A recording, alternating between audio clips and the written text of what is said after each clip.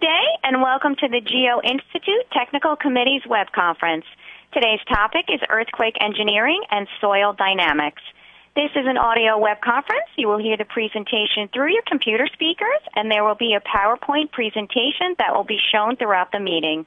You can ask a question through the online web conference tool at any point during the session by clicking on the Ask Question button on the left of your screen. Type your question into the box and hit Submit to send the question. I'd now like to turn the floor over to today's facilitator, Ashley Morales Cartagena. Ma'am, the floor is yours. Hello, everyone. On behalf of the ASCE Geo-Institute Earthquake Engineering and Soil Dynamics Technical Committee, welcome to the 2018 Earthquake Engineering and Soil Dynamics web conference.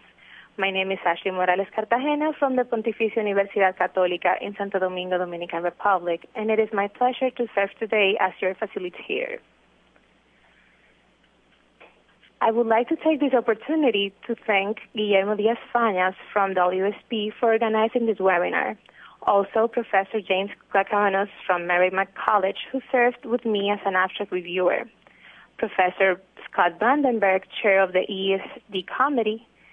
Diane Swecker for serving as the GI liaison to coordinate the webinar, and all the GI and ASCE staff who have supported us to bring this presentation today. Also, we would like to thank our gold sponsor, Keller. The connected companies of Keller in North America are uniquely positioned to handle the most complex geotechnical construction projects nationwide. By including all services in one contract, we reduce client risk and ensure all aspects of a project are met on time and on budget. So this is today's lineup for the lecture, and without further ado, I would like to introduce our first speaker. Is Dr. Christine Baysai. She works with Sage Engineers in Oakland, California. She has a geotechnical and earthquake engineering experience in the U.S. and internationally. Dr. Baysai's practical experience includes geotechnical field investigation and analysis, geoseismic testing and analysis, and research of the application of the state-of-the-art methods for practical solutions and project implementation. She completed her PhD at the University of California, Berkeley in 2017. From 2010 to 2013, she worked as a geotechnical engineer at Muser Village Consulting Engineers in New York City. In addition to her academic and professional pursuits, Dr. Baysai is really active in the geotechnical engineering community. She works through the ERI, the Earthquake Engineering Research Institute, also through GEAR, the Geotechnical Extreme Event Reconnaissance Association, and she volunteers mentoring high school students with the ACE Mentor Program of America, in addition to her involvement with the ACE.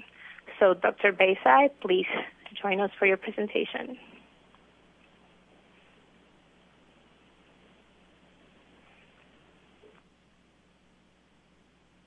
Hi, everyone. Thank you for the introduction, Ashley. Can everyone hear me okay? I'll have to assume yes. Today I'll be discussing liquefaction effects at silty soil sites through case histories from Christchurch, New Zealand. The work being presented today was part of a broader effort by the research team listed below and was supported by many agencies and organizations in both the U.S. and New Zealand.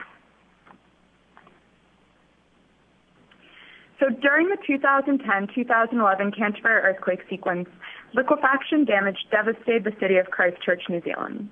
And for many sites throughout Christchurch, state of practice methods indicated that liquefaction would be expected, and during post-earthquake reconnaissance, liquefaction was indeed observed, such as at the site shown here.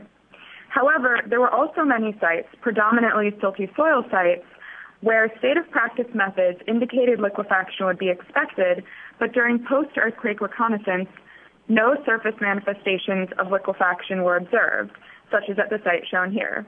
And it was really this discrepancy between the state of practice liquefaction estimations and post-earthquake observations that led to the development of the case histories I'll be discussing today.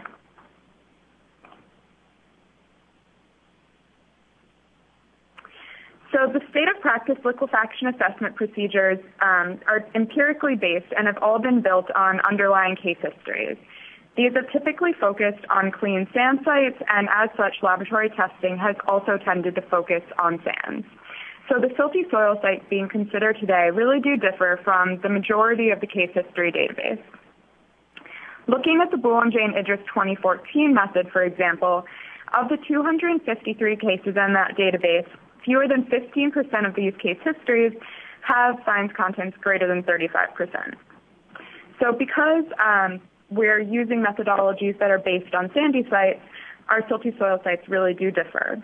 And an additional point is that these case histories have all been developed from surface manifestations following earthquakes, so doing field reconnaissance, observing at the ground surface. So when we look at the triggering procedures and we say liquefaction or no liquefaction, we're really implicitly pairing the triggering and the post-earthquake surface manifestations. So the case histories discussed today will fill two gaps in our empirical databases, one being that they're no liquefaction sites and two being that they're silty soil sites.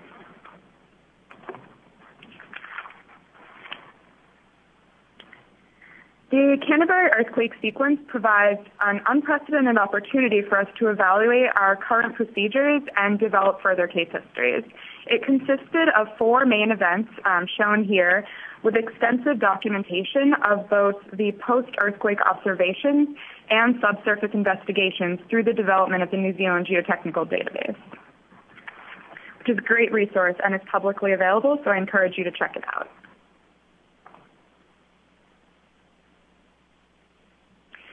Today we'll be focusing on observations from the 2011 Christchurch earthquake, which caused severe and pervasive liquefaction throughout Christchurch, as indicated in this figure with the yellow and orange shading. However, throughout much of southwest Christchurch, as you can see in the white shaded areas, no liquefaction manifestations were observed, despite state of practice methods indicating liquefaction would be expected. And this is the area where we focused our study.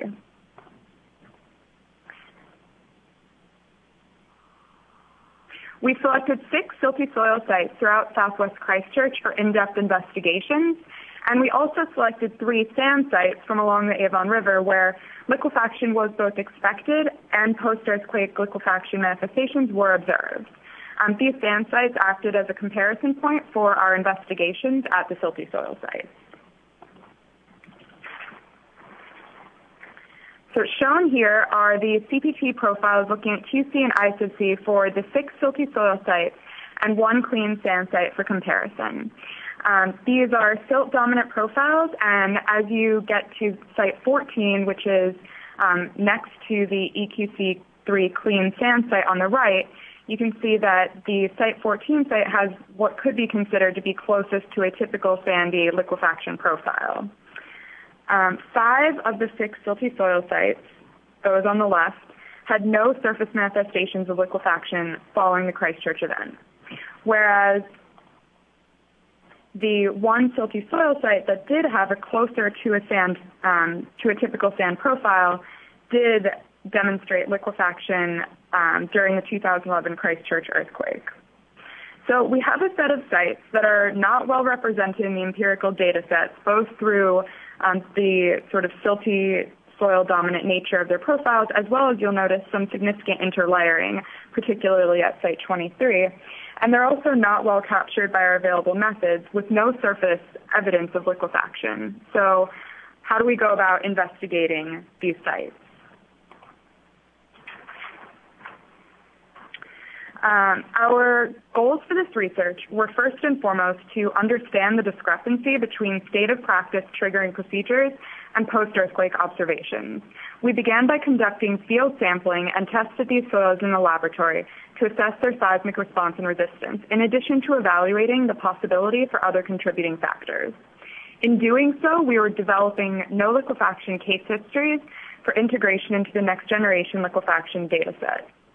And in working with practicing engineers from both the U.S. and New Zealand throughout this process, we are also providing additional guidance on evaluating the seismic response of these soils for our partner practicing engineers.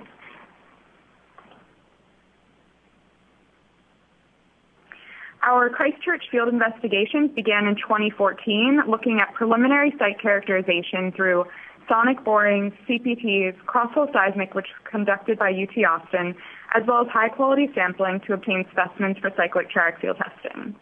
In 2016, we were able to return to 3 sites based on the findings of our 2014 investigation to conduct an in-depth site characterization using high-quality sampling and mini CPTs, in addition to a detailed logging program on the high-quality samples. And this was really made possible through the excellent research team that we were working with, as well as the cooperative nature and generosity of some of the site owners that we were working with in New Zealand, who allowed us 2 years later to come back and do additional investigations at those sites. The high-quality sampling was conducted using the Dames and Moore sampling device, which is a hydraulic fixed-piston sampler that utilizes thin-walled, constant-diameter brass sample tubes to reduce disturbance. We opted to do the drilling using cased mud rotary borings with a side discharge tricone roller bit to further minimize disturbance to the soils being sampled.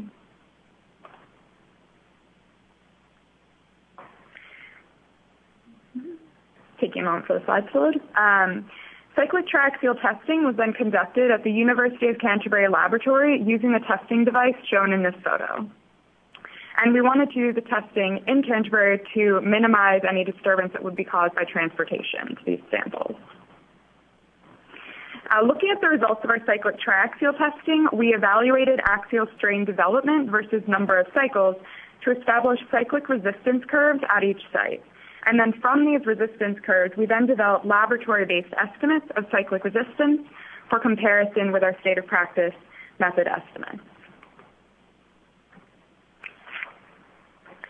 So in looking at a liquefaction assessment comparison, looking at our laboratory data versus state of practice predictions, for this site, we had an estimated CRR from laboratory testing of around 0.19, compared with an estimated CRR from the Boulanger and Idris 2014 method of around 0.16. So comparing the laboratory data with our state of practice estimates, we get relatively comparable or reasonable results. However, in comparing both estimates of CRR to the estimate of CSR, we see that both are still well below the estimated seismic demand at the site, and leads to factor of safety is around 0.5 for this site. So when we compare with no surface manifestations of liquefaction at this site, we're still left with some questions. Another interesting finding from the cyclic triaxial testing program was an observed differences in the post-liquefaction reconsolidation response. Looking at the slide looking at the plot on the left, which shows non-plastic and low plasticity silts on the order of PI2, you can see that the post-liquefaction reconsolidation has a near immediate reaching of final volumetric strain, as compared with the graph on the right, which shows non-plastic and low plasticity silts up to around 4 to 9, that as we get up to PIs of even around 4 or 5, we begin seeing this time-dependent reconsolidation response. And this will have direct implications for in-situ field response, as well as the potential for hydraulic connectivity and ejecta formation, which again has implications for settlement and field observation. So in terms of explaining the overprediction, we took a look at the laboratory testing as well as what we learned from the field investigations using multiple investigation techniques, and came up with several factors that might be contributing, such as groundwater table fluctuation and the occurrence of an overlying non-liquefiable crust that serves to cap the site, as well as the highly stratified subsurface profiles at some of these sites, which could lead to at-depth suppression of ejecta movement and that time-dependent reconsolidation. Additionally, the sand and silt particles at a lot of these sites in Christchurch are quite angular, which can have a mitigating effect, and the inherent conservatism in our analysis approach is always something that must be considered. Or is it some combination of all the above? Because again, several factors working together, and when you're starting from a point of no observations, you really have to look at every contributing factor and try and characterize it to determine how it might have contributed to the observed response. So in looking at all these things, we began to think that it's something to do with the scale of the problem, and we wanted to consider the macro-scale system response as opposed to the element or specimen or particle level response.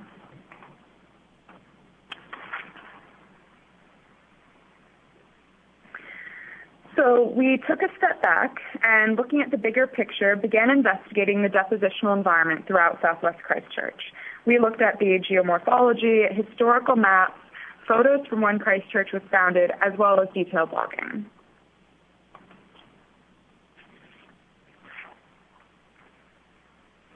In looking at this historical map of Christchurch, it became clear that the silty soil sites with no surface manifestations of liquefaction were in or adjacent to swamp zones in Southwest Christchurch, while the silty soil site that did show liquefaction manifestations was far from one of these silty back swamps in all directions.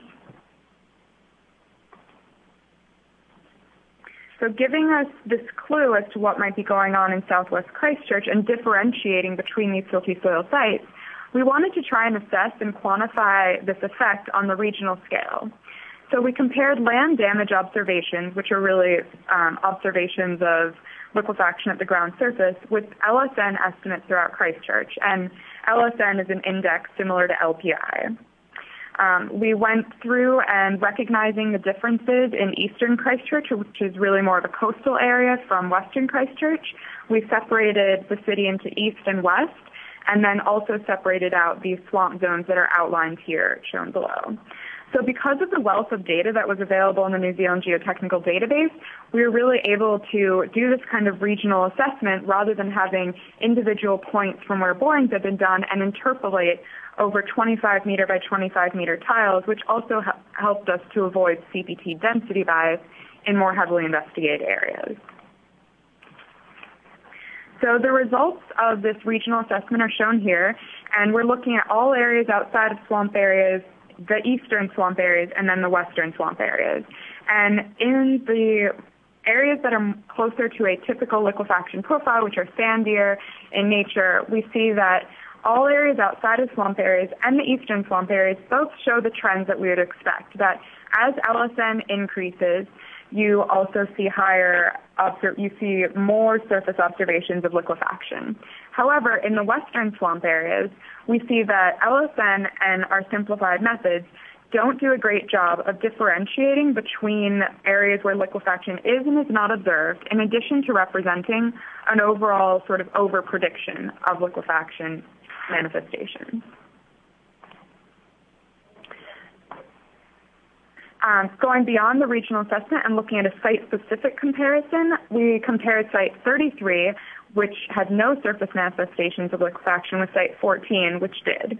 And in looking at the subsurface profiles and liquefaction assessment results, we see no clear indication or cause of the differences in post-earthquake liquefaction observations in looking at these two profiles.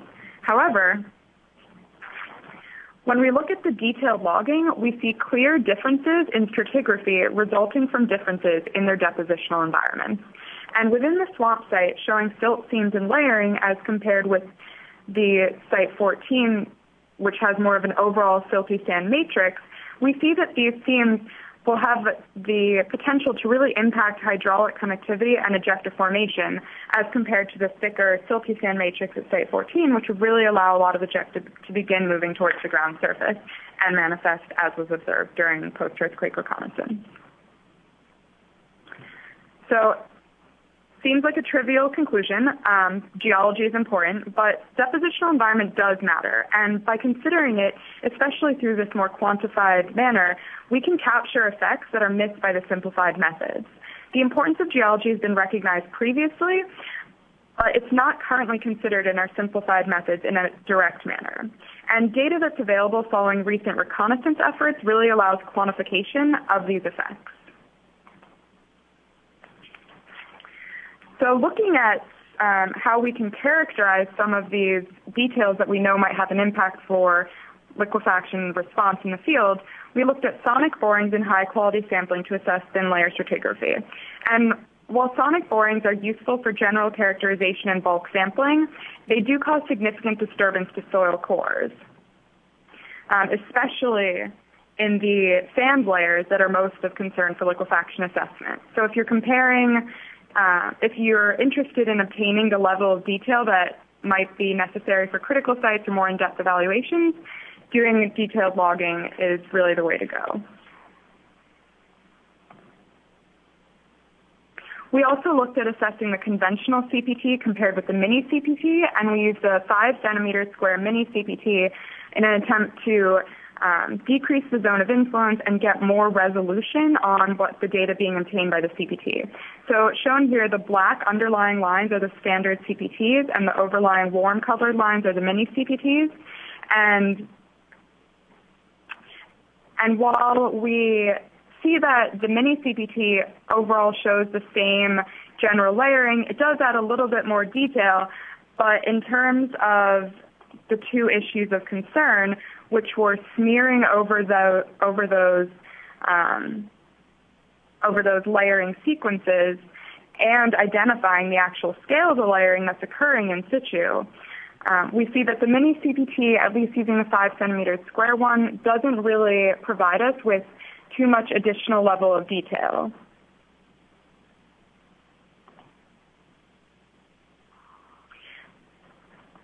And in addition, this is a sort of actual field use of the mini CPT. We did note that, of course, it was more difficult to obtain somebody who was able to go out and push the CPTs in the field. And we did note that because the equipment was less frequently used, there were some issues with the electrical system, connectivity, and all of that that would have to be considered for a project implementation. Doing a direct investigation technique comparison, looking at the CPTs, mini CPTs, the detailed logging from the high-quality sample, as well as the sonic boring core sample, we see that the CPT and mini CPT both kind of smear over the layering sequence that's observed in the high-quality sample, which you would expect. The zone of influence for the 5 centimeter square cone, while smaller than that for the standard cone, is still on the order of possibly 10 centimeters, 12, 15 centimeters, whereas the layering that we observed at these sites is really on the order of 1 to 2 centimeters, if not millimeters. So it's just at a very, very fine scale. Something interesting that came out of this direct comparison and doing the detailed logging program is in looking at the fines content versus I sub C correlation that's often used in liquefaction assessment. And we specifically compared again with the Boulanger and Idris, methodology. And in looking at these figures, just take a moment and think about the scale at which we typically do sampling for our investigations and how the sample is prepared in doing our fines content estimate. So in looking at the high-quality sample, you can see that really the scale of layering is on the order of millimeters and centimeters. And so when you're taking a bulk sample or a grab sample, depending on how that is being sampled and how it's even being prepared for laboratory testing of fines contents, you could obtain very different results, especially when compared with the CPT, which is smearing over and kind of averaging all of that information in the first place. So for these interlayered sites, fines content I sub C correlation doesn't work as well as it does in a more homogeneous deposit.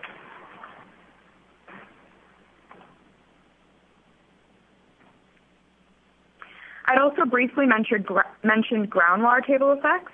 We looked at multiple techniques to obtain a robust understanding of groundwater conditions at each of the case history sites, using several of the techniques that we'd already looked at for stratigraphy investigation. So looking at sonic borings and continuous sampling, we were able to look at iron staining in those cores and see where depth to iron staining ceased was kind of the deepest that we estimated the groundwater table had fluctuated to. We are also able to look at P-wave velocities from the UT Austin crosshole seismic testing to get an estimate of the depth to 100% saturation. And at each case history site, we looked at all of these pieces of information, including, of course, piezometer data from the New Zealand Geotechnical Database, to obtain a full picture of groundwater conditions at these sites and how that might be contributing to the post-earthquake liquefaction observations. So this is all really great for developing case histories, and we're able to spend the time and effort to investigate all these different effects. But you're probably wondering, how does this relate to the tools that we currently have available in practice? I've discussed triggering procedures, and those go along with settlement estimates. And I think the two most relevant additional things that we can think about for these types of sites are thin layer corrections and the Ishihara 1985 surface manifestation assessment. So the thin layer corrections really was developed based on a thin layer sandwiched between two thick, softer layers. And at our sites, rather than having one layer with a high contrast of stiffness between two other layers, we have an interlayered sequence where there isn't necessarily that stark stiffness contrast between the two. Additionally, the thin layer corrections were developed for, are typically applied for layers on the order of 20 to 30 centimeters. And again, as I've described and shown, we were looking at layers on the order of 1 to 2 centimeters at most, really up to 10, maybe 15 centimeters. So we're really at the lower bound of where those curves were developed for and are pushing that boundary. Looking at the surface manifestations, we again see that for the thicknesses of our overlying non-liquefiable layer and our underlying liquefiable layer, we see that we're again at the boundary and at the bottom of where those curves were developed for, possibly extrapolating beyond the data for which these things were based. In addition to the surface manifestations assessment really requiring significant judgment when you have these types of interlayered sites in terms of deciding what's going to be counted towards your liquefiable versus non-liquefiable layers. So the main takeaway from this is that we should be utilizing all of these tools that are available. Many are implemented in CELIC and are user-friendly, so we should be seeing if they're available and can be employed in the analysis at a site. The silty soil sites discussed today are still in areas that are not well constrained by these empirical procedures, and it really underscores the importance of developing and analyzing these case histories so that we can implement them in the empirical databases. So in conclusion, I'd just like to summarize by saying that depositional environment is going to indicate if your site conforms to these clean sand liquefaction methodologies and should be considered before just going and dropping the CPT profiles into your analysis tool. Appropriate site characterization is going to allow for a more thorough understanding of in situ conditions, and laboratory testing can be used to target critical layers once site characterization has been established. Although, as you can see, the cyclic response of silty soils, especially interlayered silty soils, is nuanced, and it's difficult to broadly categorize. It's really important to note that the sites discussed today were free-field silty soil sites, with at most 1 to 2 story light construction buildings. And they potentially could have shown liquefaction manifestations if large buildings had been present, such as was observed in Adapazari, Turkey, or if they were shaken harder. And hopefully through the many factors described today, I've helped you understand why system response is really key, and that's the direction we're moving in. So deciding if simplified methods are applicable, then you can use the above considerations to gain information and data to apply engineering judgment and move forward with alternative assessment methods. And hopefully through all of this discussed today for these silty soil Christchurch sites, you can see why a holistic approach is needed with consideration of many interrelated factors that will affect performance. So with that, that concludes my presentation. Thank you for listening, and a really big thank you to the many agencies that supported this research, as well as my time in the doctoral program at UC Berkeley, which is where this work was conducted. I'd also like to thank my current employer, Sage Engineers, for supporting the time for me to participate in this presentation today. So with that, I'll say thank you and pass it back over to Ashley. Thank you, Christine, for your wonderful presentation. We only have time for 2 questions, and we have 2 questions from our attendees. I'm going to ask the first question, so you answer, and then I'll answer the other one. If any of you have another question, please type it in the Q&A window, and we'll mail it directly to Christine, and she'll reply back to you. So the first question is, can you elaborate further on the detailed sampling and how that relates to the fines concept to the IC correlation? Hi, yeah, I'm going to try and skip back through the slides, so hopefully that'll show up for everyone. Okay, So the fines content ISFC correlation is something that's used in the liquefaction assessment procedures, and that links your ISFC with an estimate of fines content if you don't actually have laboratory testing to support that. And those are correlations that have been developed based on available data sets. But what we found for these interlayered sites is that how the samples are taken and the depth interval that's being sampled will obviously have a big impact on how that relates to the ISFC. And for instance, hopefully everyone can see the slide that I've switched back to. If you have a significant layering sequence that's being mixed together, you're completely losing the detail on that layering sequence, and depending on where you're actually sampling from, could come up with very different estimates of fines content. For example, for some of our cyclic triaxial specimens, we were able to split them into different parts after testing and do fines content estimates on each of those parts. And when we compared, for instance, the top, middle, and bottom to the correlation, we see that although maybe the bottom of the specimen matched well, the top and middle fines content estimates are way off from the correlation. So in these interlayered deposits, it's really not the best way of estimating and doing that correlation. And this is sort of going off on a tangent, but looking at the different ways of estimating fines content, I think recently there's been some move towards using laser diffraction estimates of fines content. And depending on how that's calibrated, and you're taking a very small subsample for that, you can get somewhat different shapes of the gradation curves as compared to doing a sieve hydrometer analysis. So that's one more factor that should be considered when you're doing these types of correlations. And the main goal is just in developing these case histories to be as detailed as possible so that when we eventually do have to average things for implementation and practice and analysis and come up with correlations, we have a clear understanding of what they're based on. Hopefully that answered the question. Okay. Yeah, I think if they have any other doubt, they'll directly send it to us. Okay. And I think we're going to move to the next presentation. Thank you, Christine. It was wonderful. Okay. So our next presenters are Dr. Manny Hakameneshi and Dr. Erica Fisher, and they are going to talk about the using the virtual technologies to perform disaster reconnaissance in geotechnical engineering case histories. Dr. Erica Fisher is an assistant professor at the Oregon State University in the School of Civil and Construction Engineering. Dr. Fisher's research interests revolve around innovative approaches to improve the resilience and robustness of structural systems affected by natural and man-made hazards.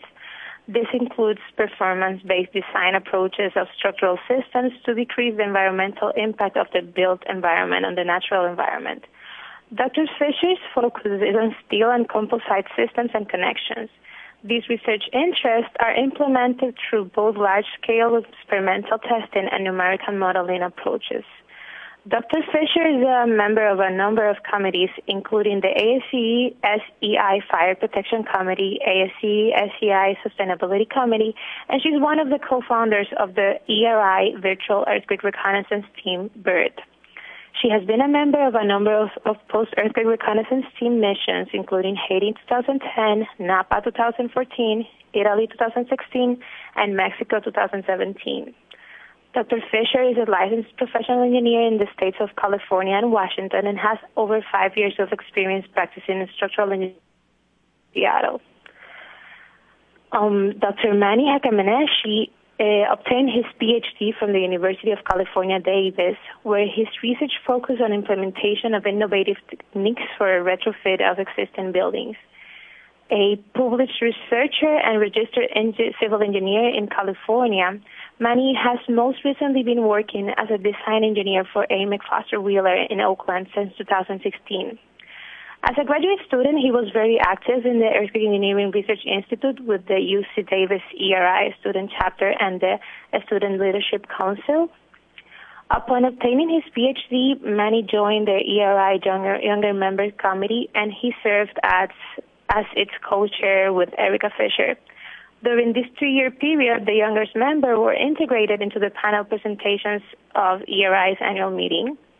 Dr. Hakameneshi currently serves with Dr. Fisher as the co-chair of the Virtual Earthquake Reconnaissance Team BERT, bringing together graduate students, early career professionals, and young faculty to contribute to post-earthquake reconnaissance through ERI Learning from Earthquakes LFE program. So please join us, Dr. Hakameneshi and Dr. Fisher, for your presentation. Thank you, Ashley. So we're going to switch gears a little bit right now and talk about a new initiative through ERI called the Virtual Earthquake Reconnaissance Team, and how this team is able to use virtual technologies to perform disaster reconnaissance. I'm going to give a bit of an overview to this initiative and to this program, and then Manny is going to take over and talk about specific case studies that we've been successful in implementing this on. And so just kind of to start, I wanted to go over post-extreme event field reconnaissance. And this sort of science of reconnaissance is the process of quickly conducting damage assessments in a region affected by extreme events. Typically, the field of earthquake reconnaissance or post-extreme event reconnaissance sends multidisciplinary teams into the field, which means social scientists, geotechnical engineers, structural engineers, and seismologists are working together in the field in order to document and observe damage to an affected region. And the purpose of it really is to quantify that damage. So take that documentation and these observations and compare them with current design standards so that we can improve the way that we're designing our infrastructure and assess the need for any follow-up research. And so the real reason we do a lot of this is, as I mentioned, to validate and verify our design procedures so that we can better prepare regions of the world for these extreme events. We need to understand what worked and what didn't work in a community, and really how the hazards impacted the community and how the community operates in that phase after an extreme event, and how they actually utilize their infrastructure. What pieces of infrastructure are most critical to the community in order to operate and recover quickly after a disaster. Post-extreme event reconnaissance sometimes highlights new areas of interdependencies amongst our infrastructure that we maybe didn't think of during the design phase of our projects. And then lastly, we really just want to facilitate resilience and future mitigation in disaster scenarios. But with everything, there are a lot of challenges. So with all these factors that I'm mentioning, there are a lot of challenges to this field reconnaissance. And mainly, it kind of revolves around two items. First being these multidisciplinary teams. When you have a bunch of different disciplines on one team, the time of deployment is a bit critical. Geotechnical engineers want to get into the field immediately. A lot of the geotechnical impacts are cleared right away. If landslides are blocking roads, or there's liquefaction or rock falls, these are typically cleared immediately so that emergency response teams can get into the affected region. And so it's really critical that geotechnical engineers are on the field days or within weeks of the disaster. But structural engineers need to wait until search and rescue is over. Otherwise, emergency response teams won't let them in the building. So they're looking at weeks to months after the disaster. And then social scientists, it's even more. A lot of times local governments put moratoriums on social science research after a disaster because of the impacts that it could have on the mental health of the community. So social science teams are looking at months to almost a year after a disaster to entering the field. And so when you have these multidisciplinary teams, the time of deployment becomes a little tricky and complicated, and one of the bigger challenges of field reconnaissance. And then to actually examine the impact of the hazard on a community. A lot of times affected regions are not physically accessible due to road blockages or critical infrastructure being down. If a bridge fails and people can't actually get to the affected region, what happens then, and how do we actually collect that perishable data that will help us validate and verify our codes? Field reconnaissance is usually performed over a week to 10 days, but it's very difficult to be in the field for longer than that. And so there's limited time and resources to assess every single damaged area. And so how do we pick the damaged areas that we think are most critical to actually visit? And then lastly, it's really important to know where these damaged sites are before boots are on the ground. And a lot of the times we don't know where these damaged sites are before we get into the field to do the reconnaissance. And so we're very much reliant on local experts to tell us where these damaged sites are. And so because of all these challenges, Maddie and myself formed what we call the Virtual Earthquake Reconnaissance Team that can help alleviate a lot of these challenges for field reconnaissance teams and find out this information virtually before teams are getting into the field. And so we are part of the Earthquake Engineering Research Institute and are sort of nestled in between the Learning from Earthquakes Committee and the Younger Members Committee. Our members are from the Younger Members Committee. We use early career academics, professionals, and graduate students in order to populate our team, but we meet the needs of the Learning from Earthquakes Committee. So we work collaboratively with both. And we wear a number of different hats. So we kind of respond differently after every single event.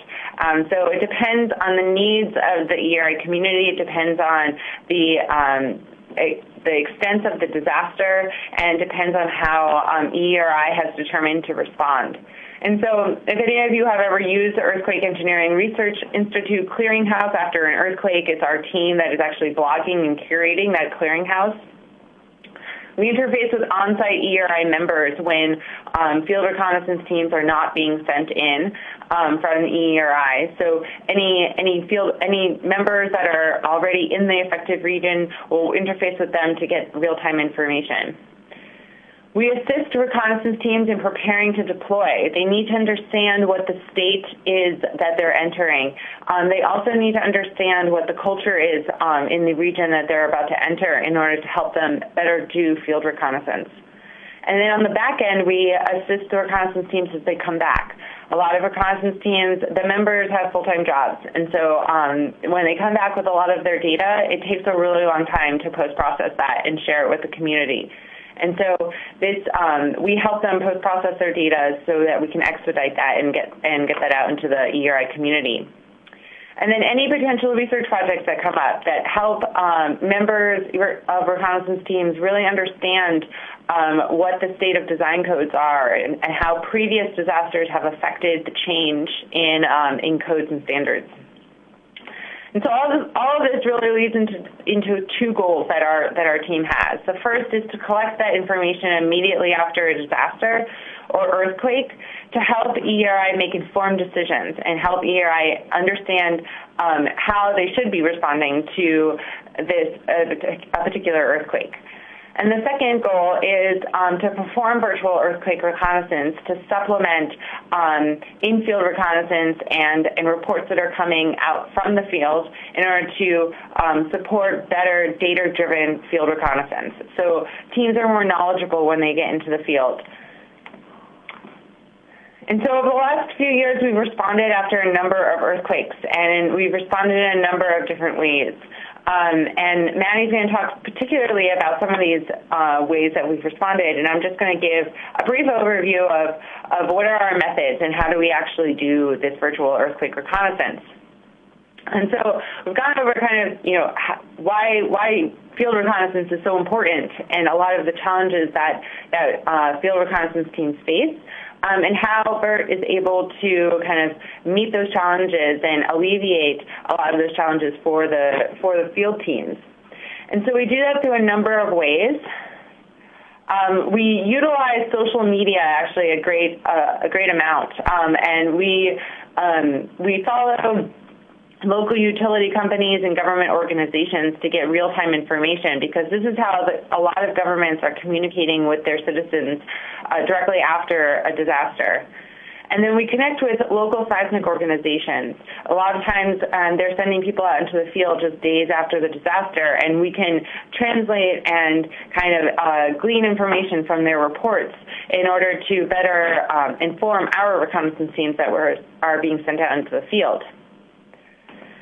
So some examples of what we're able to find through social media. After the Puebla Morelos earthquake last fall in Mexico, we followed utility companies, especially water utility companies in Mexico City. And we were able to find locations where pipelines were being repaired throughout the city. We were able to look at and find locations of schools that were damaged in the Chiapas region in order to kind of demonstrate where the schools were heavily damaged and what regions were most affected by the earthquake. We're able to find early warning statistics from the Chiapas earthquake. How much time did all these regions have due to the early warning system that's set up in Mexico? And earlier this year, there was an earthquake in Taiwan. There were about 4 or 5 non-ductile concrete buildings that were damaged, and we were able to find GPS locations and addresses of these buildings, so that researchers can further look into the design drawings and how they were designed, and use that for their research. And so this social media is really able to inform us and then therefore inform reconnaissance teams before they deploy into the field where their utility outages, exact locations, where are their landslides and geotechnical failure locations. And Manny's going to talk about that in a little bit. And then where exactly is there building damage. And so teams are able to get on the ground informed of where they're looking in the city and in the affected regions, and do more data-driven reconnaissance.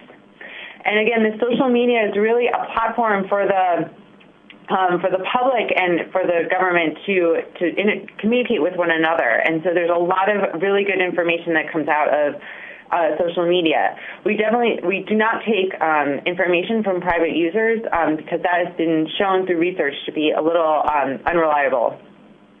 And so, there's challenges associated with this, with field reconnaissance, and our virtual reconnaissance team is able to kind of alleviate a lot of those challenges to better inform and improve the science of earthquake reconnaissance. And the way that this actually works through ERI is that after a disaster occurs, we have what's called an immediate response phase, where we activate our network, and our users and our members curate and find information on very specific topics. And that immediate response phase is activated, and it lasts for about 48 hours. And that 48 hours is just because about 48 hours after an earthquake, the Learning from Earthquakes Executive Committee has a phone call to decide how to respond. And so that's why, we last about 48 hours, and we collect the information, and we're able to send that right to the LFE committee, so they can make an informed decision on the best way for ERI to respond to the earthquake. We look at topics that I listed in the previous slide. Our members come up with questions that a reconnaissance team might want to tackle or answer, and then provide links to media sources that are discussing this topic. And if ERI decides to respond even further, we go into what's called a long-term response phase. This long-term is really not long-term at all. It's about 1 to 2 months. But that's where we kind of curate the Earthquake Engineering Research Institute Clearinghouse website. We help the deployment of reconnaissance teams by preparing them for the field, and then we coordinate with local ERI contacts on the ground to get information. Also that we can really inform the teams that are going out into the field on where the damaged areas are, what are some topics of interest, and how can we help them in the field. So Maddie's going to talk about just one instance and some examples of how this team has really helped geotechnical reconnaissance and found some really great information. Thanks, Erica.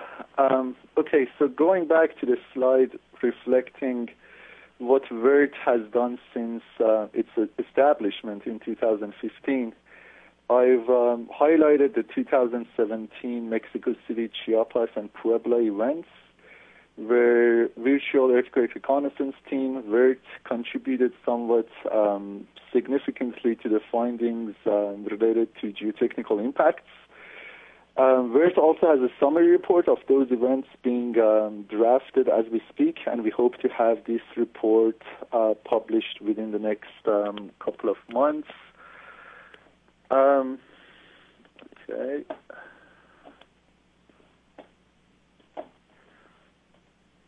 So the magnitude 8.2 2017 Chiapas earthquake occurred on September 7, 2017. The Chiapas earthquake affected the Oaxaca and Chiapas areas and triggered the early warning signal in Mexico City. The magnitude 7.1 Puebla earthquake occurred 12 days after Chiapas and affected areas near 120 kilometers southeast of Mexico City and 60 kilometers southwest of Puebla, Mexico. After these earthquakes, VERT was activated initially for an immediate response phase to gather information so that the ERI Learning from Earthquake Executive Committee could make a decision on how to respond to this disaster. This phase of the VERT response gathered information on schools, Guatemala City buildings, performance of retrofitted buildings, lifelines, dams, response in social media, early warning system, and geotechnical impacts.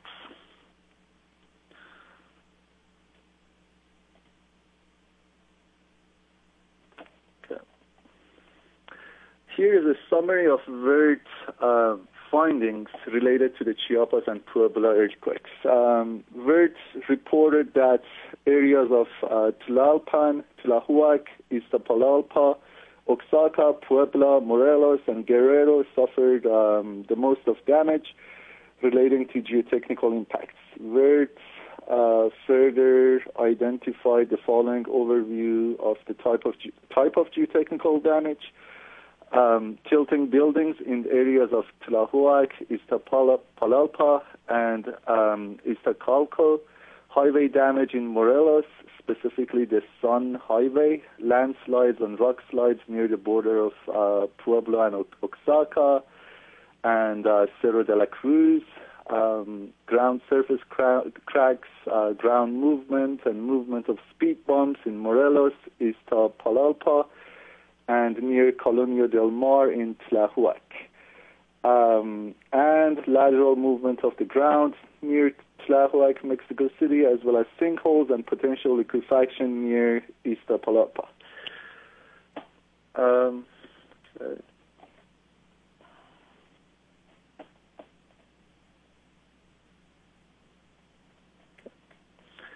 VERT further listed approximate locations of potential sites of interest.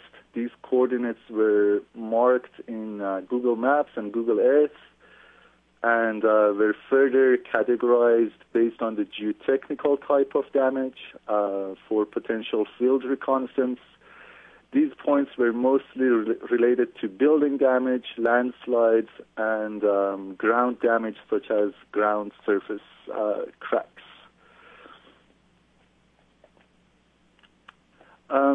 For sake of this presentation, we will only cover comparison of VERT and GEAR findings pertaining to ground damage and building damage. According to the GEAR reconnaissance report by Mayoral et al. 2017, the neighborhood of Colonia del Mar suffered from excessive ground subsidence of up to 1 meter, and numerous ground cracks were observed. They also summarized the surface cracks and ground damage such as settlement, tilt, or lateral movements in a table using a ground damage index. And using that, they identified 9 damage points around the area of Colonia del Mar.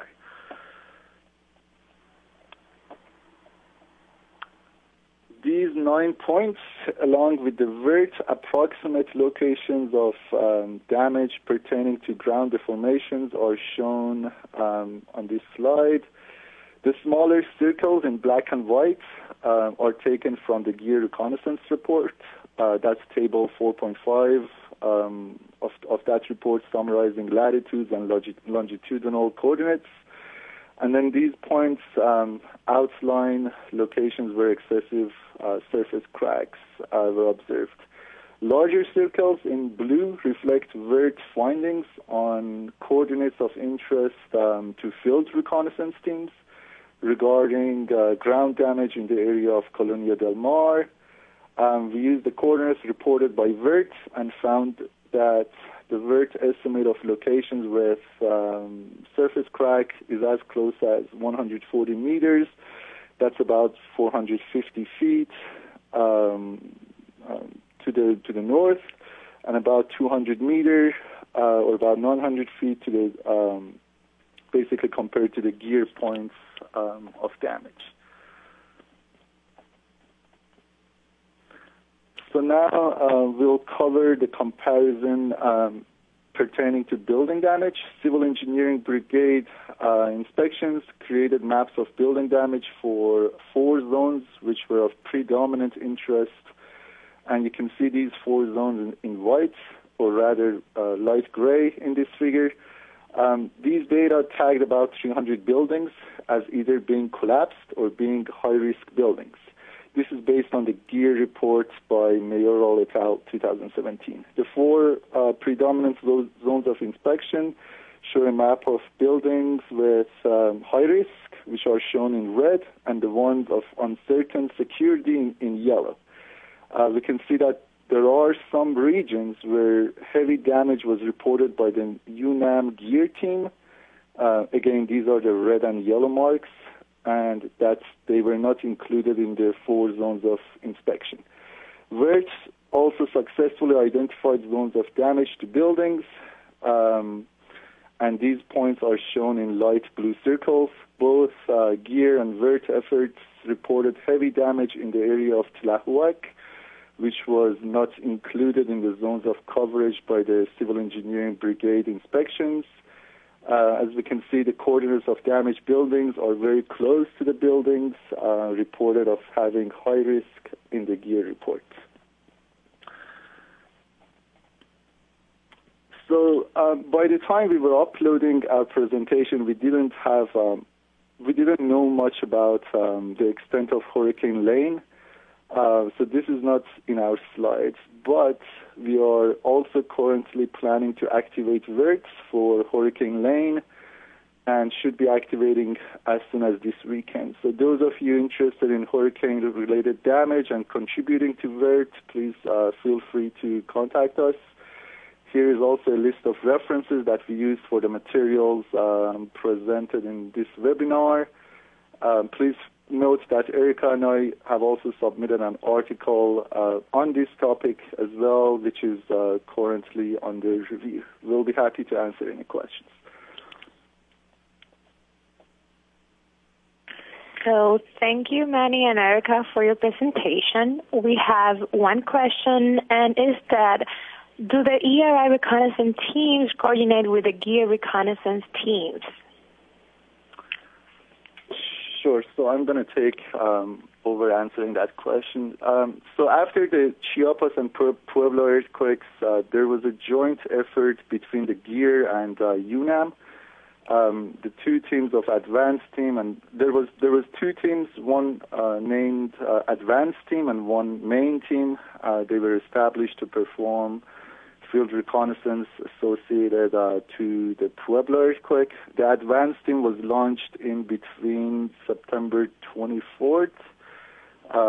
That's 5 days after Pueblo and about 17 days after Chiapas earthquakes. The main team was launched immediately after return of the advanced team on September 30th, 2017.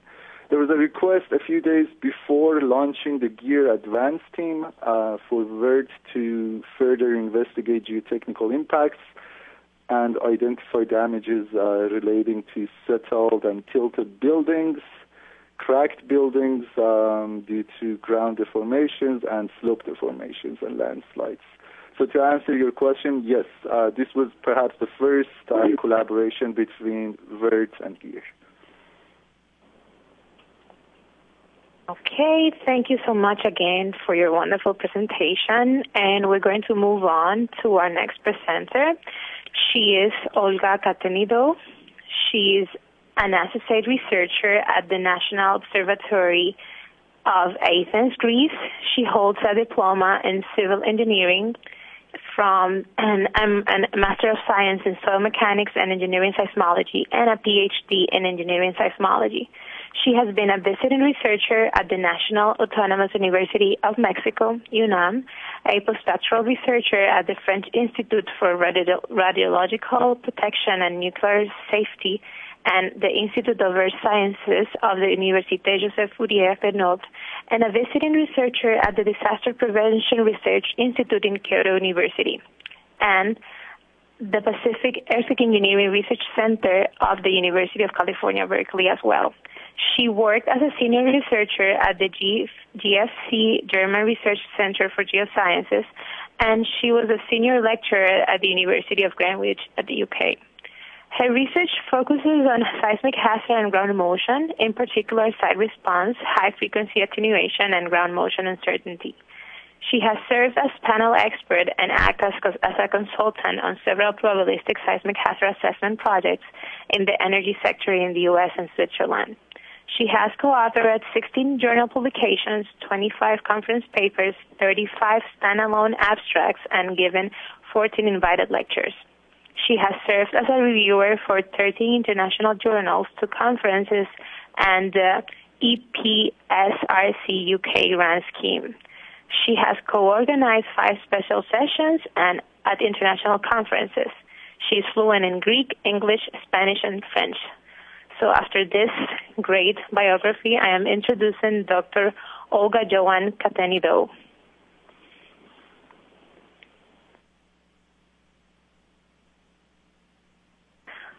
Hello. Are you with us? Yes, I am. Hello. Thank you, Ashley, for the introduction. I'm just trying to get the selection going. It's a little slow in loading, so forgive me. So after this long introduction, I need to also introduce the other team members. So this is basically, I'm only presenting what the team has done. And I don't know if you can see my slides. I'm a bit worried because I can't right now. Ash, could you please confirm? I am moving your presentation. Do you see it now?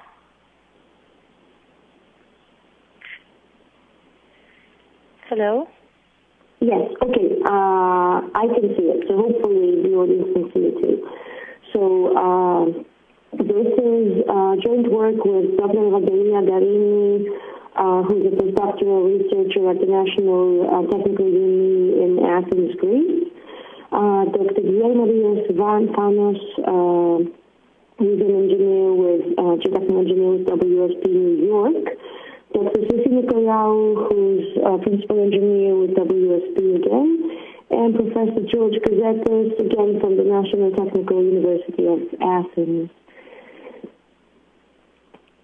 So this is by no means such a holistic approach as the wonderful presentation we saw before. It is an effort to give you a bit of a taste of some of the issues we encountered with our post-earthquake reconnaissance in Mexico City. So this was a primarily structural-oriented reconnaissance led by the Applied Technology Council of the U.S. And the seismological and geotechnical aspects I will tell you about basically the geotechnical bit that came out of it. So we structured the presentation in two parts. So one is to give you a taste of some of the geotechnical observations we found while, as I said, basically looking at structural damage. And the second part is related to the signal processing of the ground motions that we obtained from the mission. The reason behind that being that this being a joint group of engineers and seismologists, we discovered how very different the approaches that different communities use are. So to kick into that, I'll just start with an overview of the Mexican earthquake. So I'm sure all of you are well aware of the geological and tectonic context of Mexico. So it's a very high seismicity area, owing also to the Middle American Trench, which runs along its southern coast, which is basically a subduction zone. And you can see where a lot of earthquakes happen along that trench, and the ones we are going to talk about all come from there. We all know the 1985 Great Guerrero Michoacan earthquake, which basically instigated the era of side effects, so I'm sure everybody knows that. That came from around here, so offshore close to the trench. The ones we are talking about today are the 2017 September ones, coming almost 32 years later, almost to the date. So the magnitude 8, which was offshore, was not going to be our focus today, but the smaller magnitude 7 is, of course, because of the great damage. So that took place along the Cocos Plate, around 15 kilometers depth. I'll quickly skip through some of the seismological slides on aftershocks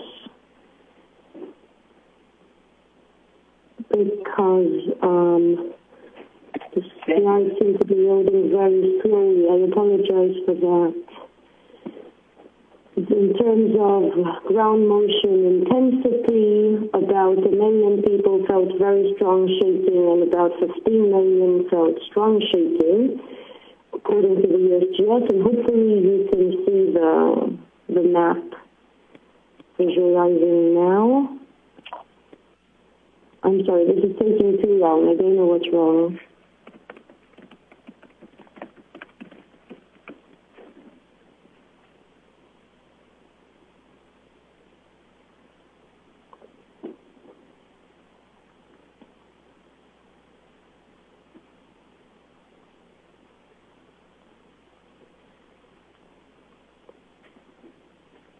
So hopefully I'm back with you. It seems to be okay now. So when thinking of Mexico, the big thing most of us think of course, is the geotechnical context.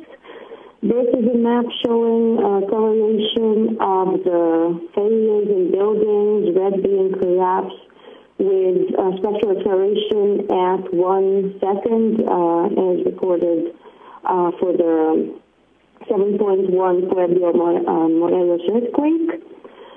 And you're probably all aware of the context in terms of geology in Mexico. So to the left-hand side, the light gray is what you call the hill area. Inside, you have the lake, and where all the damage is concentrated is the transition zone.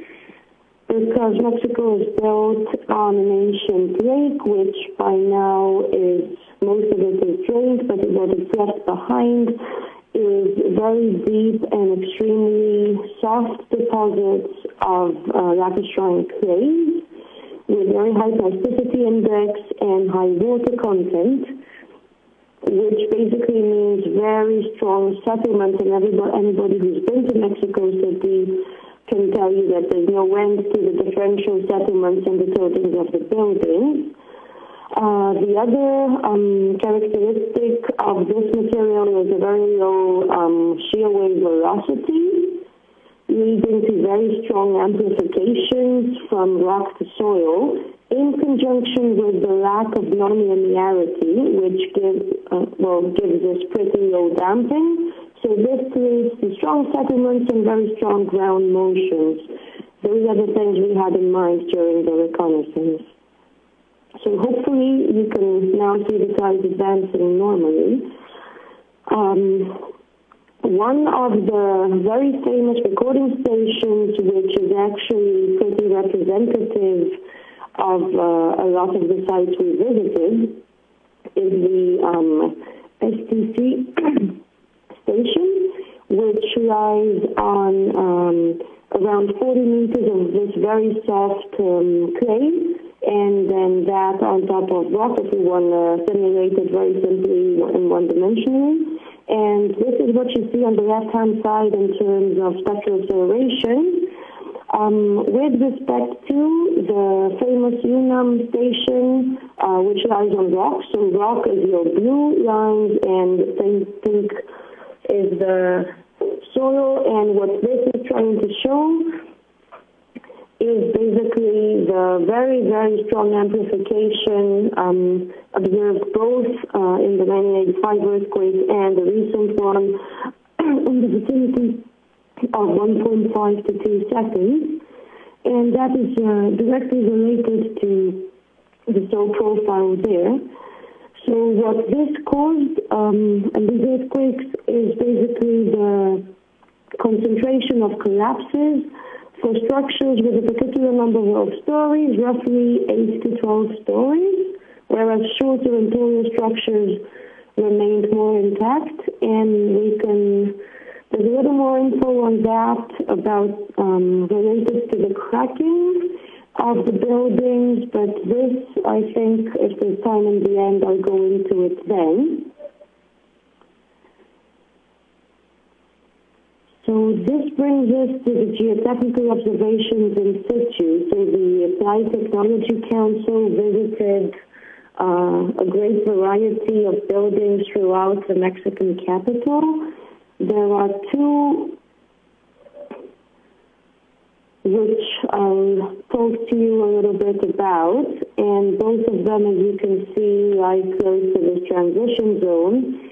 And the SCT profile I just showed you corresponds roughly to the profile we have for building number 2, which is the lower one, the Amsterdam one, and the one I'll tell you about first.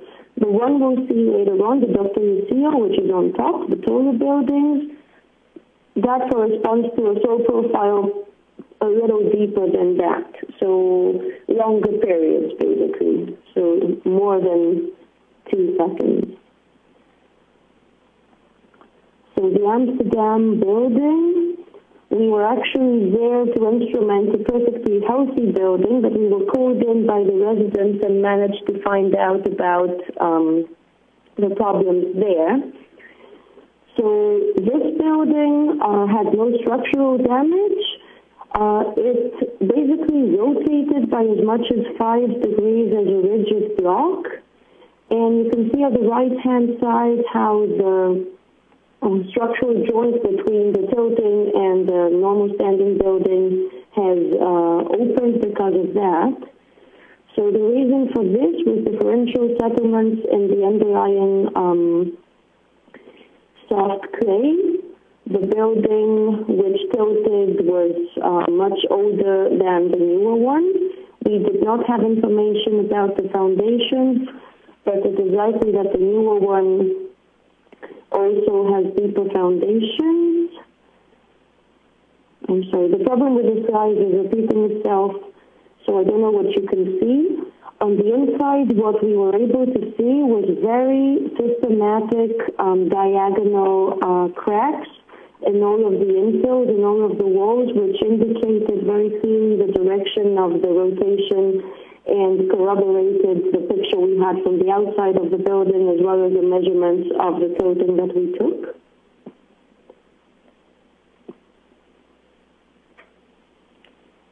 And this building is still inhabited despite the really strong tilting.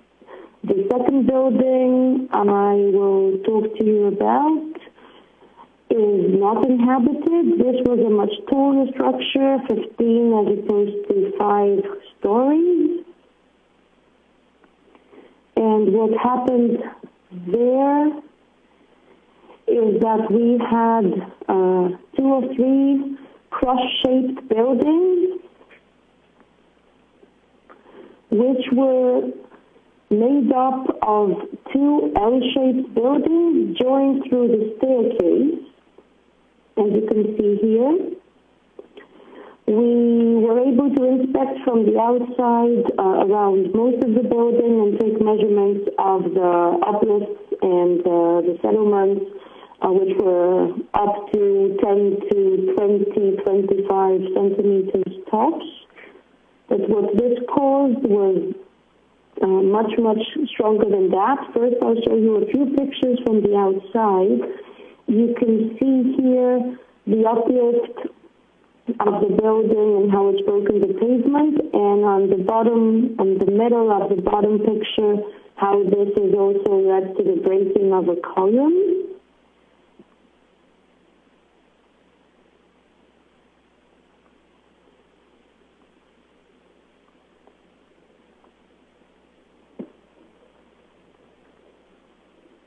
I'll show you a few more pictures of the outside of the building. So this is a roughly 10 centimeter uplift of the foundations there.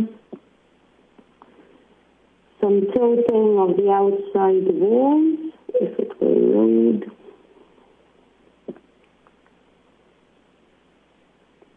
Breaking in the pavement.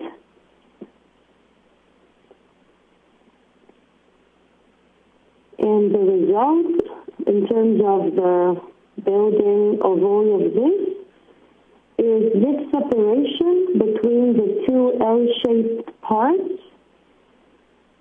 So you cannot see it very clearly in the picture only because we have tried to basically cover it with temporary panels. But at the top of the 16 stories, it's about 1 meter. So this tilt of the building has caused this separation, and we were able to accompany an official government group in entering the building. So I'll be able to show you a few of the pictures from the inside as we walked up the staircase. So the pictures will basically show you how going further up, the 2 buildings are coming farther and farther apart. So this is the first floor, and already you can notice that the last step has broken off the staircase. So we have separations in both directions, vertical and horizontal, around 10 centimeters. The picture changes very fast, unlike my sight, I must say, walking up the building. So already in the 3rd floor, you can see stronger separations, and on the right-hand side, the 2 buildings coming apart. 7th floor, it becomes much stronger, so we have dozens of centimeters of separation in all senses. And the last story that we visited, but without taking any more measurements, was the 15th. So we don't have an exact measurement because the visit there lasted very, very few seconds, but it's about 1 meter. I hope it will load so you can see it. Thanks.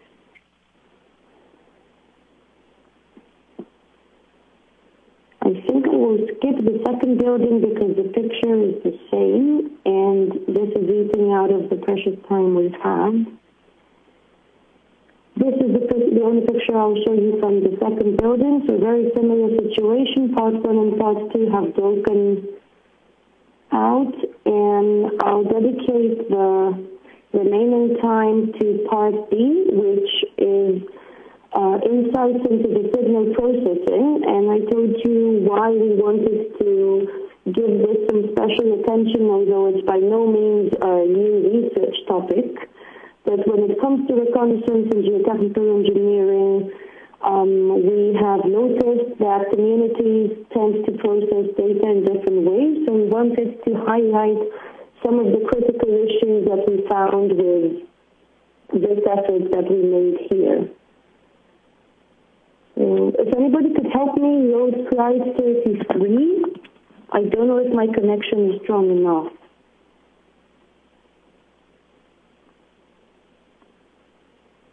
We are on slide 33. Okay, thank you. So the goal was to get hold of and process ground motions from the authorities there. We did so from the university and the instrumentation center, so we had around 70-odd recordings that we processed. And the goal was to manage to win the trade-off between maintaining the PGA and producing velocity and displacement traces which would be admissible. So the first part, of course, of any signal processing is to correct and filter. The output we wanted to produce was response spectra and time histories corrected appropriately and filtered appropriately so that the end user would be able to use these without needing any seismological background knowledge. So the first thing you would do would be to detrend and demean your recording.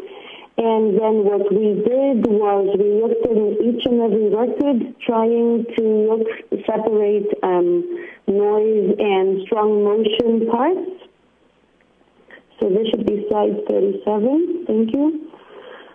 The reason behind this is we want to be able to use the frequency band that is all of it that is available, but also none of what should not be used. So the way to do that was to look at the Fourier spectra, so the spectral domain, and we had to choose a threshold. So the threshold for signal to noise was around 3, and anything outside of that had to be thrown away. So that's how we chose our upper and lower filter corners. You need to forgive me because I cannot see my slides anymore at all. I'm just counting on the audience being able to see them.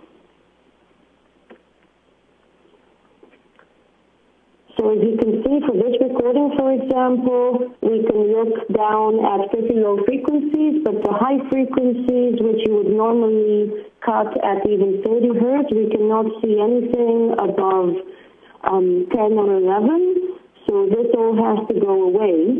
This was a record-to-record procedure. If you have a look at slide 40, you can see the great variability between the upper and lower cutoff frequencies. And the variability of the available frequency was really strong, so between 10 and 40. This is basically showing you why it is not okay to follow the standard procedure of fixing one lower and one higher frequency.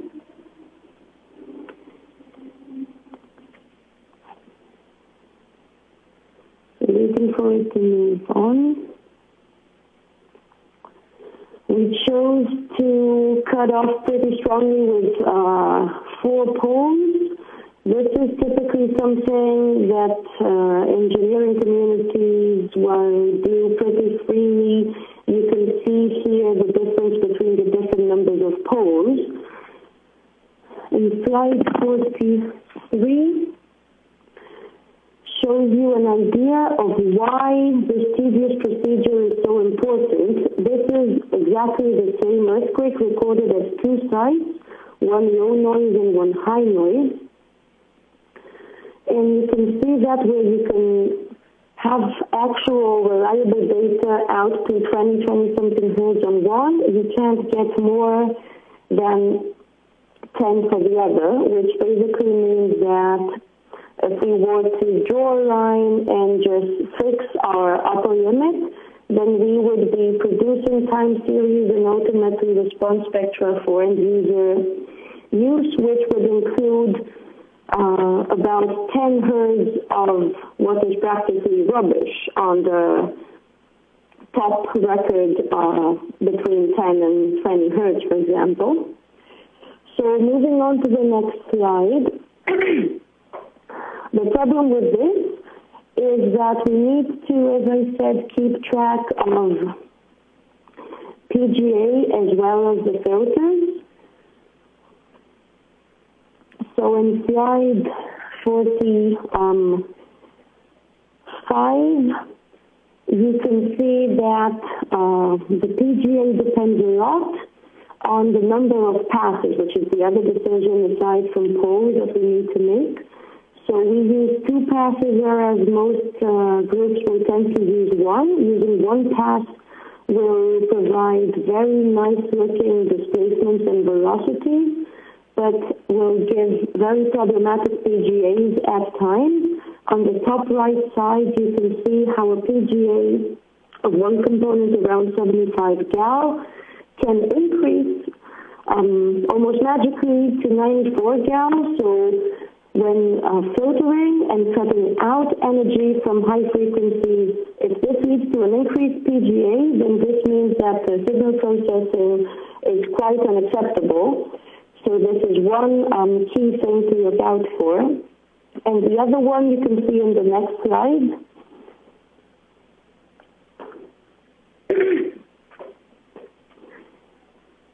Is to do with the integration. Thank you. I think it's loading. So when we've worked out our acceleration, we double integrate to get to the displacements.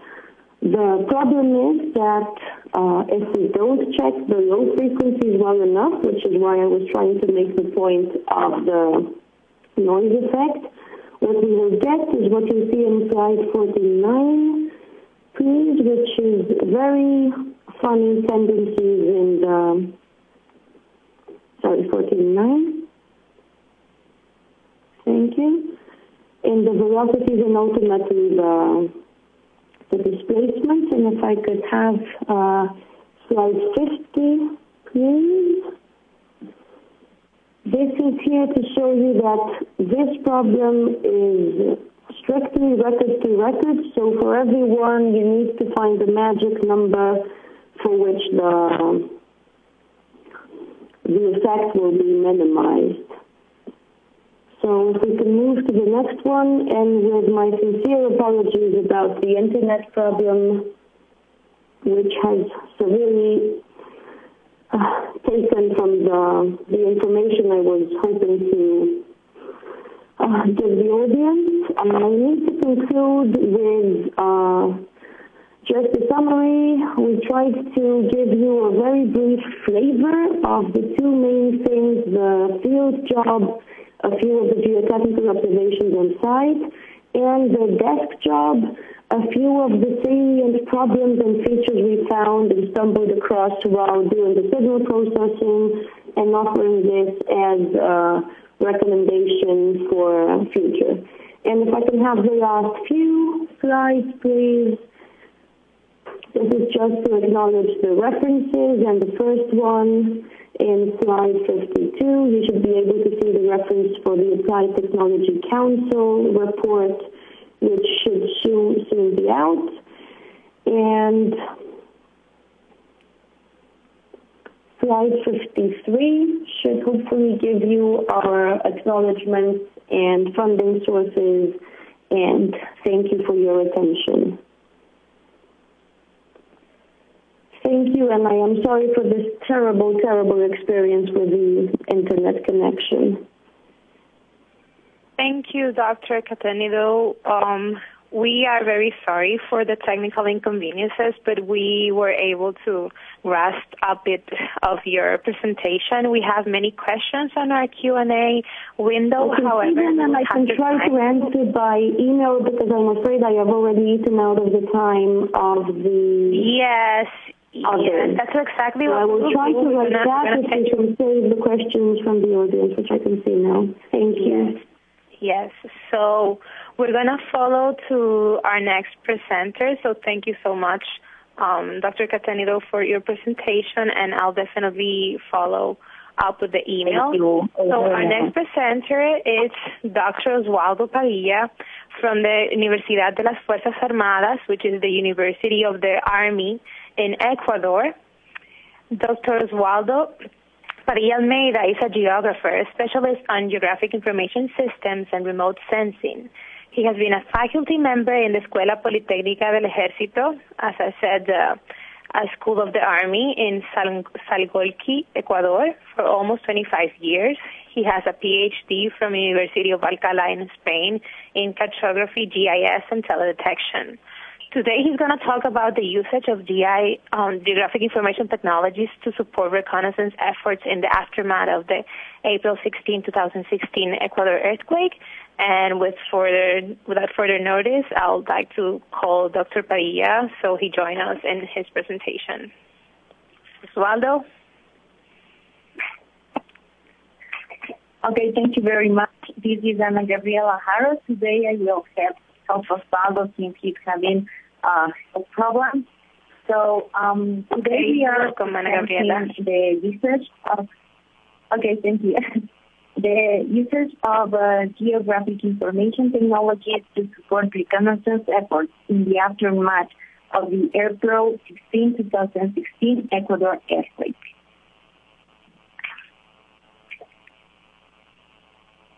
The greatest disasters that could occur have not yet occurred. That is how the Global Assessment Report on Disaster Reduction 2015 starts in a document from the United Nations. The effects of natural hazards have been responsible for the deaths of millions of people in the last 2 centuries around the world, destroying a wide variety of infrastructure and causing changes at the local and global level. Because geospatial information technology is considered necessary for risk management, the need for more efficient collaboration between providers and end users for delivery of data has increased, especially when there are emerging situations, making it necessary to obtain immediate response information. So it is important to support risk assessment by obtaining collaborative data, and it is also important to know how to use this information in the early analysis of damages to support the response for immediate help to the population. The earthquake that occurred on the Ecuadorian coast registered on Saturday, April 16, 2016 at 6:58 p.m. local time with a magnitude of 8.7 has been the most destructive earthquake in the South America during the last 2 decades. It is the strongest earthquake in the country since the earthquake in Colombia in 1979 and the 4th largest in magnitude in 2016. The seismic wave reached the southwest of Colombia, and it was felt in cities of that country and the northern border of Peru. The earthquake occurred as a result of the displacement between 2 tectonic plates, the oceanic Nazca plate, which submerges under the Caribbean and South American continental plates. The movement is known as the subduction process, and it is the same that was behind the earthquake in Ecuador on January 31st, 1906. which with a magnitude of 8.8 is one of the most important earthquakes all around the world and the largest recorded in our country. The epicenter of this earthquake was located in front of Pedernales, the province of Manabí.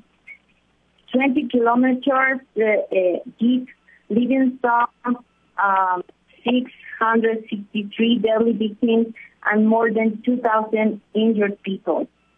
The state of emergency was declared at national level, and the state of exceptional emergency was declared in 6 coastal provinces. According to the UN Office for the Coordination of Humanitarian Affairs, more than 1 million people were affected by the earthquake. After the earthquake, cities like Puerto Viejo, Manta, Chone, Montecristi, Bahía de Caracas, Rocafuerte, Calceta, Puerto López, Pedernales, and other cities were affected. In Manta, the second most important port in the country, several buildings collapsed, including the control tower of the Loya Faro International Airport.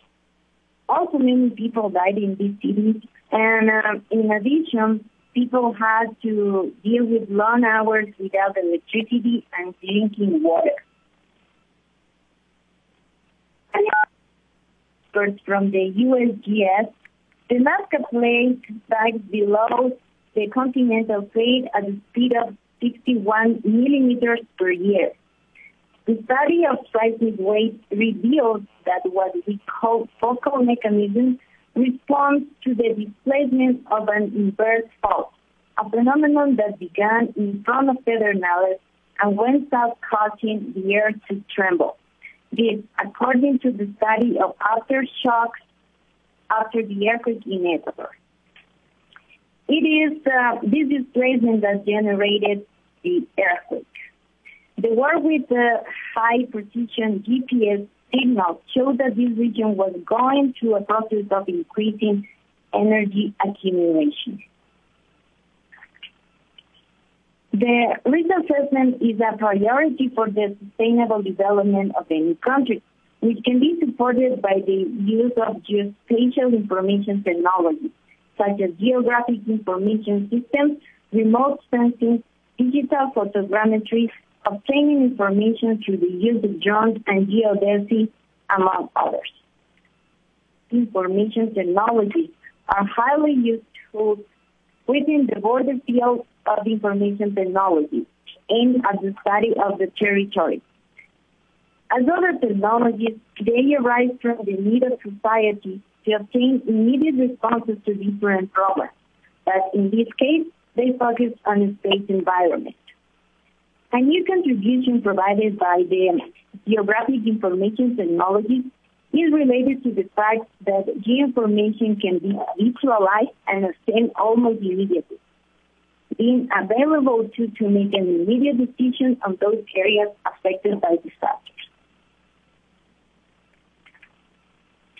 In risk management, it is vital to have georeference information to be able to give immediate answers to the different layers of information on the same territory, meaning population, climate, pathology, climatology, among others.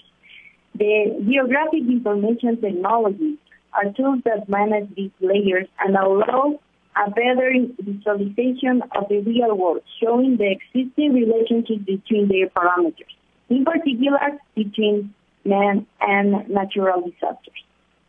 Risk management is a priority for the sustainable development of any country. In Ecuador, the project National Plan of Good Living 2013-2017, which shows the priorities in this issue, indicate in its objective 3.11 the following, that it is necessary to guarantee the preservation and interpretation of the cultural and natural heritage and of the citizenship in the face of threats and risks of natural or anthropic origin. And in Objective 7.12, literal F, it expresses the need to strengthen the institutional mechanisms to manage natural and trophic risks in a timely manner, considering the vulnerability condition of the ecosystems of the territories under the special regime and the Amazon.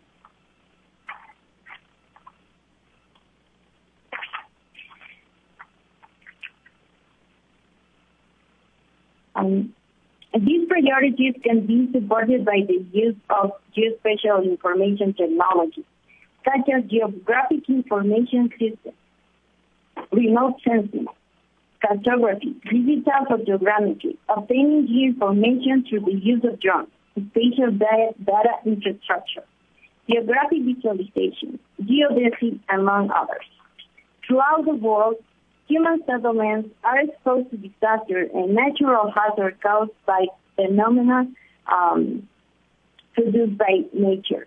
But they are more harmful when they occur in areas associated with conditions of vulnerability, such as high rates of poverty, lack of an adequate basic service distribution network like energy or water, and poor health infrastructure, etc. In these types of areas, the most affected by the April 16th earthquake in Ecuador.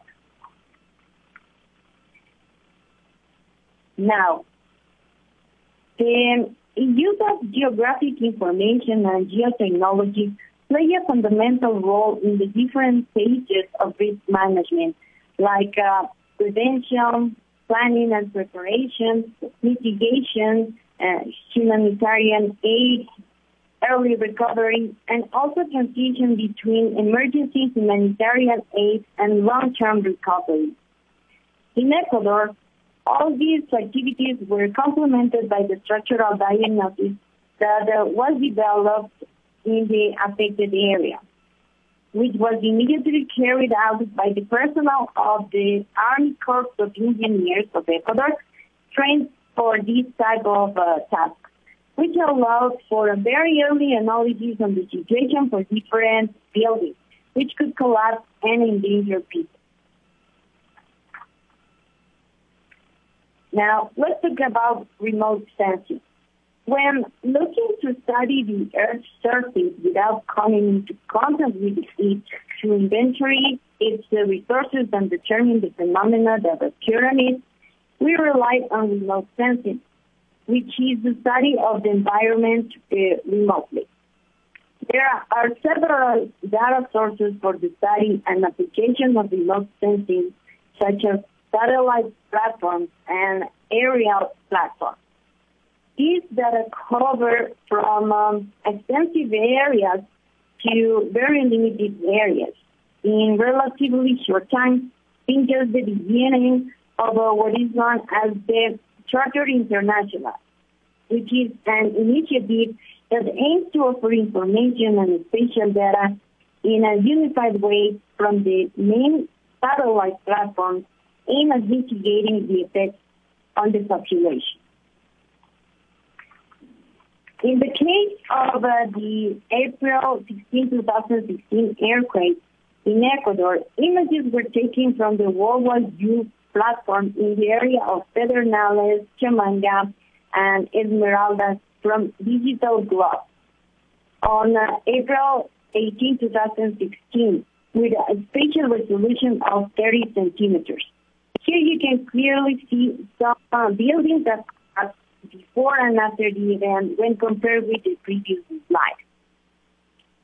This helps to determine which sites were the most critical at the moment to provide immediately humanitarian aid, and in addition to performing a damage analysis and early response needs.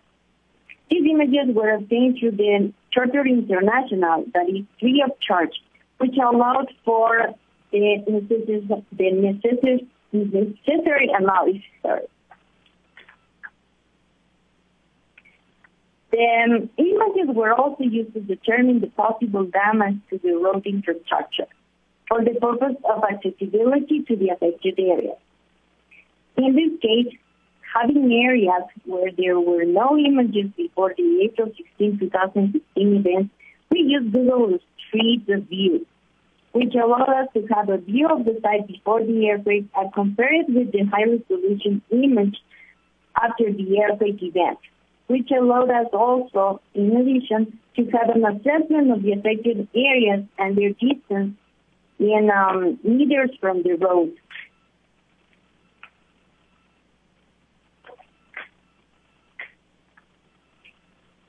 Now, UAV have become a very common source of data collection as a complementary method using conventional remote sensing. Its great advantage is the ability to take rapid response information in emergency situations, being able to access sites affected by a natural phenomenon almost immediately, as well as its close speed of processing and low cost.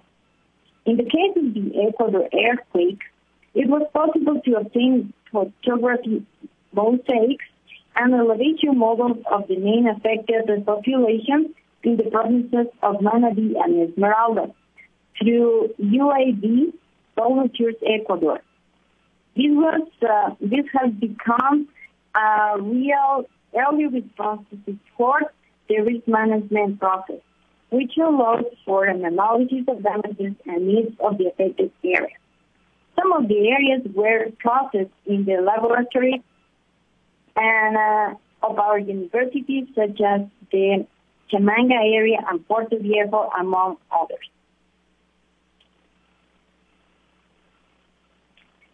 By covering different areas using the UAV equipment of a group of trained volunteers, photography mosaics of very high resolution were obtained, reaching in some cases 10 centimeters and higher.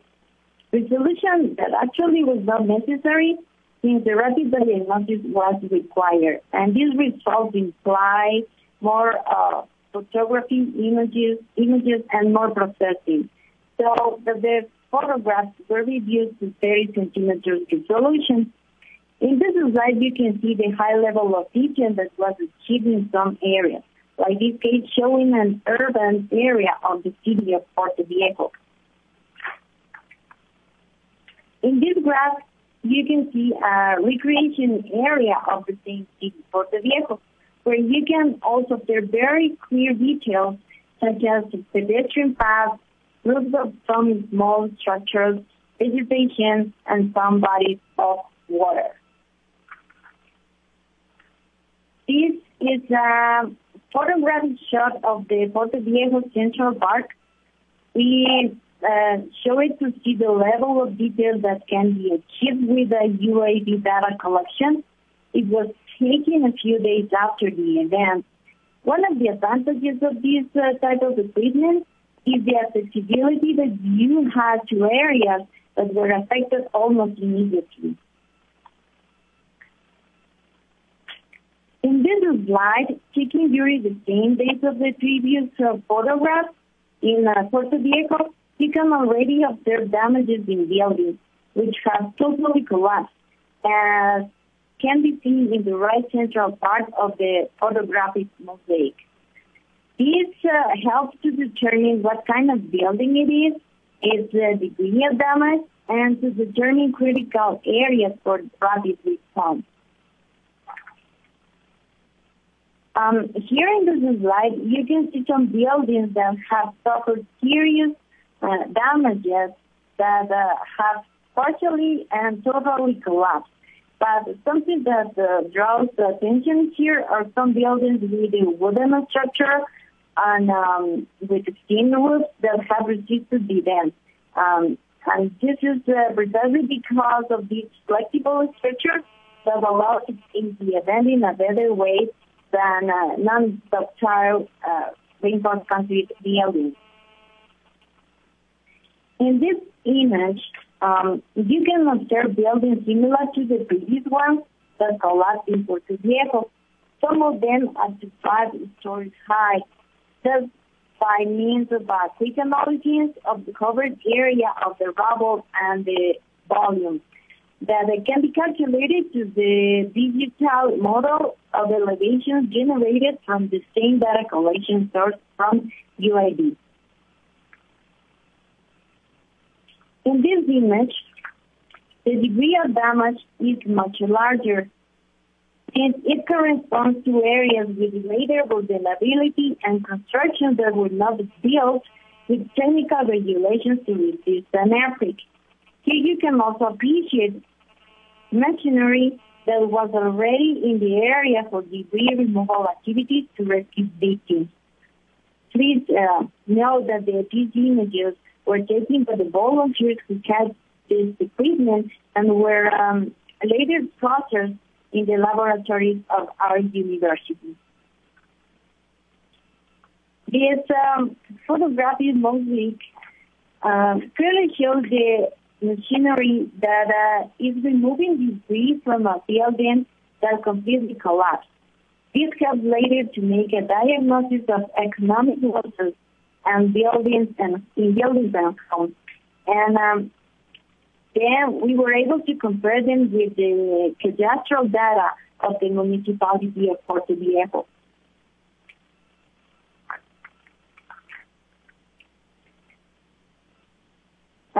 Now let's talk about the drones.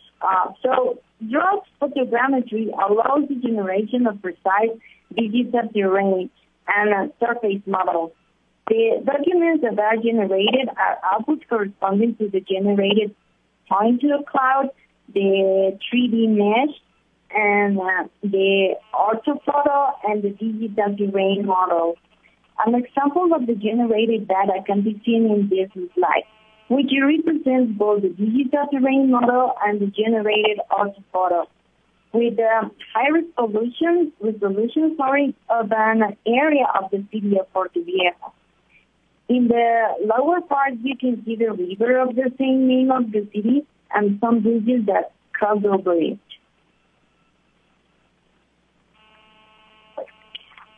Now let's talk about other options. The most striking technique of using satellite images in the study of earthquake is called LiDAR. It is defined as the result of integration GPS technologies, inertial measurement units, and laser sensors, which is used for the collection of altitude data. These data are used to define the terrain surface and generate digital elevation models. The LiDAR survey has advantages over capturing data with conventional methods. It requires minimal geodetic control on land, and the data have a higher density and greater precision. As indicated, one of its main products are elevation models, information of great utility for disaster prevention and support, because it shows the altitude of each point of the territory, and it allows the definition of areas affected by the seismic event. Indeed, the availability of sensors mounted on UAVs was very useful to analyze the effects of the earthquake on April 16, 2016 in Ecuador. In this image, it was possible to recreate a terrain model of change by means of the LiDAR technique transported on UAVs from the Chamanga area, one of the most affected and vulnerable areas of the coast.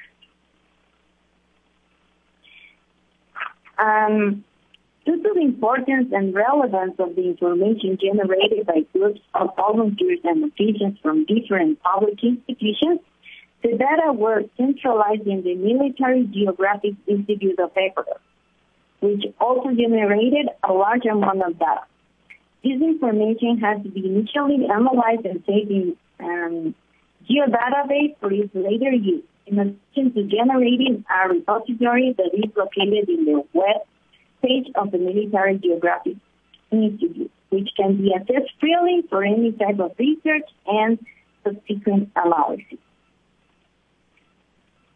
As a result of the growing awareness of the usefulness of geographic information techniques in risk management and risk assessment, international collaboration mechanisms for the delivery of geospatial data by global initiatives were established. Collaborative cartography or voluntary geography is defined as the participation of volunteer actors, sometimes with no previous cartographic training, with the aim of generating cartography and georeference data collection published later on pre-dissemination platforms such as geoportals.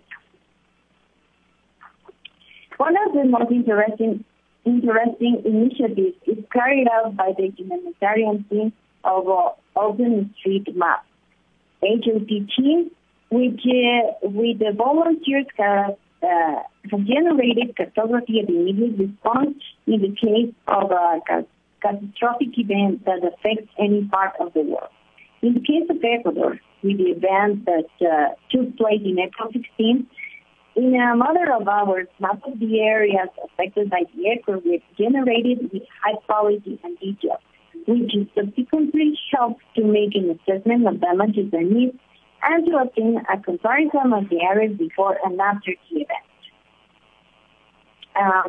Finally, in the last event, the National Secretariat of Planning and Development, the Secretariat of Risk Management, the Military Geographic Institute, together with the Mapping Ecuador, UAD Ecuador volunteers, formed by the public and private initiatives and universities such as the University of the Armed Forces ASCE, Latin Geo ASCE, and the University of Cuenca, Lab, among others, in addition to volunteers worldwide who are updating the mapping of the affected areas on the OSN platform.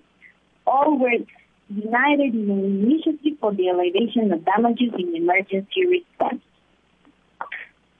And with this, we would like to thank for your attention, and if you have any questions, we would love to answer them. Thank you.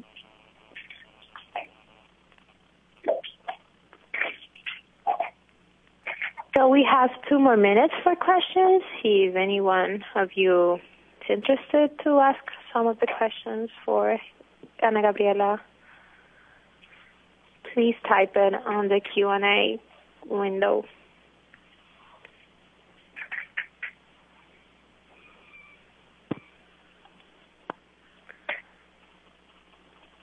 So I guess everything was really clear, Ana Gabriela, so nobody's asking for questions. So we want to thank you all. We want to thank you all for attending the 2018 Earthquake Engineering and Soil Dynamics Web Conference. We want to thank once again our gold sponsor, Keller. The connected companies of Keller in North America are uniquely positioned to handle the most complex geotechnical construction projects nationwide. By including all services in one contract, we reduce client risk and ensure all aspects of a project are met on time and on budget. So we hope you have a really good afternoon, and thank you for attending today's session.